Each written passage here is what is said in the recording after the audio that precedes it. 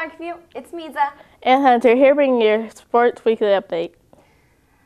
Hunter, I know you're still upset about last Friday's game, but, I mean, we lost. We put up a great fight against Colquitt, and I just felt like the last minute of the game was just the worst. Like, are you serious? Yeah, I honestly thought we were going to catch up. Yeah, but I don't really want to talk about it. This past Saturday, our swimmers and divers competed against Northview and Meadow Creek.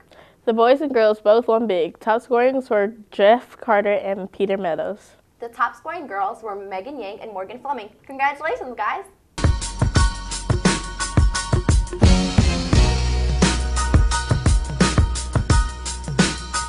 So due to the football game on Friday, the basketball games will be scheduled, so definitely come out and support your Panthers.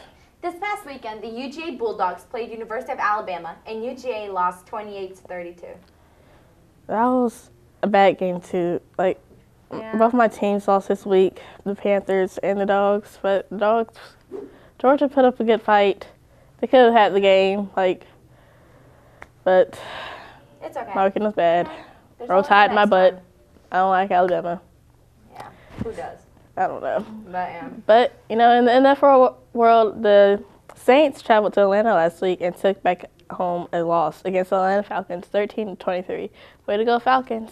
Well, Parkview, that's all we have for you this week. Enjoy your weekend, and don't forget to support our Panthers. Also, Parkview, please don't forget to subscribe to our YouTube channel and like our videos at www.youtube.com/theparkviewreport.